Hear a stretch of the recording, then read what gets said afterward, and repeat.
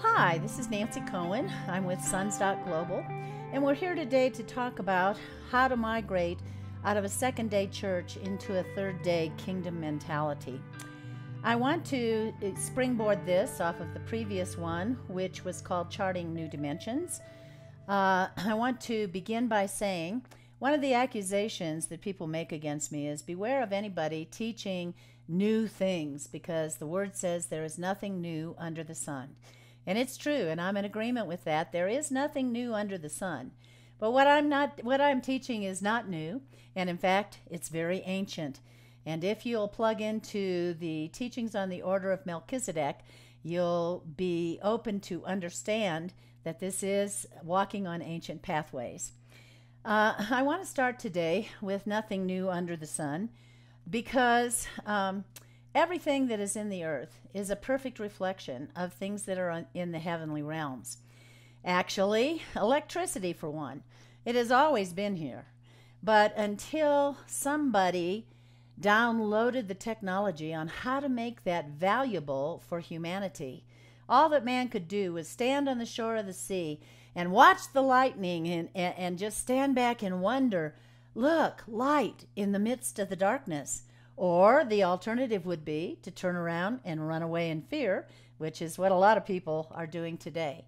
But until somebody downloaded the technology to make electricity valuable to humanity, all they could do is watch the electricity in the sky. I'm so thankful that somebody downloaded the technology to how to use electricity. Otherwise, I would not be making this video for YouTube. We wouldn't have computers. We wouldn't have lights. We wouldn't have telephones, televisions, none of those kinds of things, which depend on the use of electricity. A technology of flight is another thing that has always been here in the earth. Until somebody downloaded the technology of how to make that benefit humanity, all that man could do is stand on the shore of the sea and watch the birds fly, thinking in their hearts, oh, I wish I could be a bird. Then I could go wherever I wanted to go. I could see everything from very high heights. But until somebody downloaded that technology to make it beneficial for man to fly, we never realized that we could fly. The technology has always been here for many of the things that I'm teaching on this YouTube channel. The issue is the downloading of accurate technology and how to make it benefit all humanity. This picture is a picture of how we functioned in the age of the church.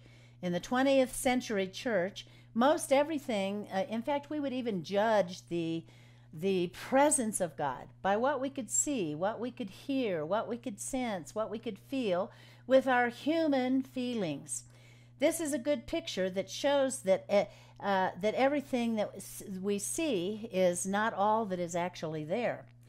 When I say this is how we functioned in the age of the church, what I mean is we would judge whether or not the presence and the glory of God was present by how many people ran to the altar, how many people were slain in the Spirit, how many people spoke in tongues, how many goosebumps did we get during worship, how many people were healed, how many signs and miracles were done. It was all dependent on what we could see. But in the age of the kingdom, this is exactly what happens. It is more than meets the eye. 90% of everything we're going to do is dependent on the unseen realm, not on the seen realm. I love the pictures of these icebergs because 90% of this iceberg is in the invisible realm. If I were the captain of the Titanic and I judged the value of that iceberg by what I could see with my eyes, I would sink the ship because 90% of it is in the invisible realm. This is exactly where we've been. We've been very infantile on the way that we think about things and the way that we perform.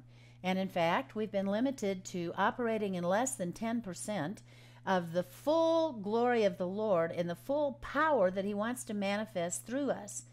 When I first began to teach this, people would get mad. They would say, well, I can do signs and miracles and I can raise the dead. That's spiritual maturity.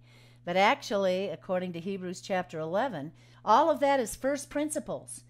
That's why the word says, I would not, brethren, you continue to lay again the foundation of the first principles of Christ Jesus. Repentance from dead works, the baptisms, laying on of hands, resurrection from the dead, faith towards God, and the doctrine of eternal judgment. Rather, set these things aside now and come up to perfection. This is where we're going, and I love this picture because we're beginning now to understand the value of living from the inside out. There are many different areas of the kingdom, many different dimensions. And the one dimension that we're focusing on at the present moment is establishing the kingdom within. Many people, especially those in the mystical movement, are wanting to launch out into the galaxy, do signs in the universe, control the constellations, do all of those things, but they have not yet dealt with the kingdom within. Until we take governance of the kingdom within, we're going to be putting ourselves in danger, biting off more than what we can chew. This is what we are actually becoming. I love the pictures of transfigured men because when Jesus says in John 14:12, the things that I've done, you will do also. Indeed, greater things than I have done will you do because I'm going away to the Father. When he said we can do the things he did, that includes transfiguration. So right now at the present moment, we're in a state of preparation for ultimate transfiguration. And when I say transfiguration, I'm not talking about a theoretical transfiguration. I'm talking about a seeable, tangible, touchable, recognizable manifestation of light being from within so that we can bring about the restoration of all things. The time is here now for corporate ascension. That's what Sons.Global does. There are many doors and many windows in the heavenly realms, but one door that's talked about more than any other is the door to the tabernacle of the congregation.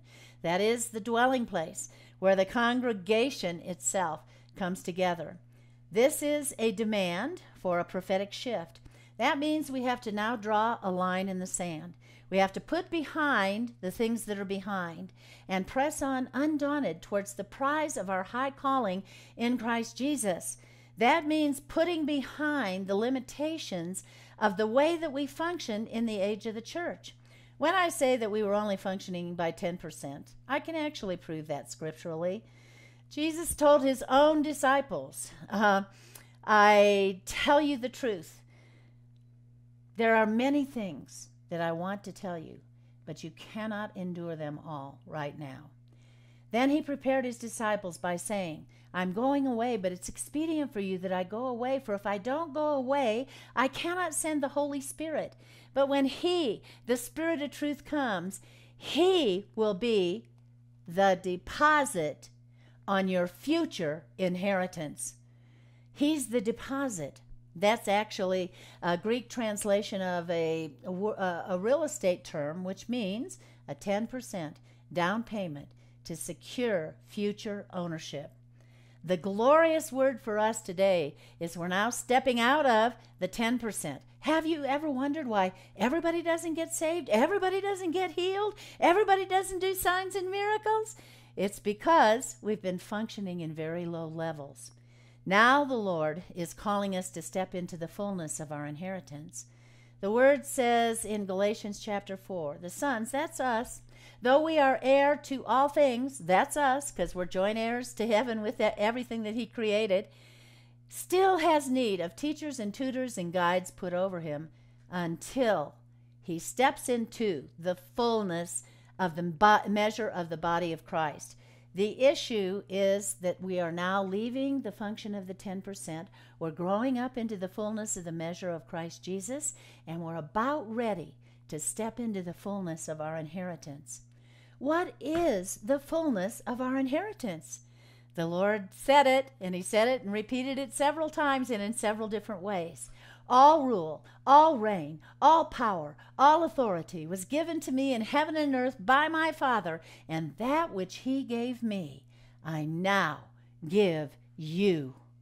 The reason why he could state that in present terms is because in the realms of the Spirit, there's no such thing as past or present or future. Everything that can ever be accomplished has already been accomplished in the realms of the Spirit.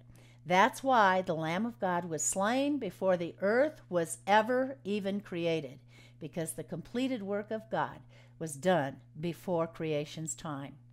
We're now living in time and space and distance, which are earthly paradigms. But when we learn how to be released from time and space and distance, there is a limitlessness that He will put in our hands. The Word says it this way: it has not yet been revealed what you shall be. But when you see me as I am, not just your healer, not just your deliverer, not just your provider, not just... when you see me as I am, that's everything from the beginning to the end, then you shall be like me. When you see me as in a mirror reflected, you shall know me as well as I know you. That's an amazing statement, because what does that say, and what does He know about us? Every thought we think, every word we speak, every deed we do, how many cells are in our body, how many hairs are... He knows everything about us. His Word says when we become the perfect reflection of that glory, we can know Him as well as He knows us. The more that we ascend into the heavenly realms, the more that we ascend into the kingdom within, the more that we stand in front of Him face to face, eye to eye, toe to toe, the more we become the perfect reflection of His glory. If you want more information on how to become the perfect reflection of His glory, according to the Word of God, come and visit us on sons.global, where we have in-depth teachings that will carry all of this into far greater depths. We love you and we're thankful for you. If you've enjoyed this teaching, check that on the YouTube channel, subscribe to us, and say that you like what we're doing. I further want to encourage you to come to sons.global or get my book, Limitless, which can be found on Amazon, that gives testimony to the truths that I'm teaching on YouTube channel here. God bless you all. Have a great day. We'll look forward to seeing you all again soon.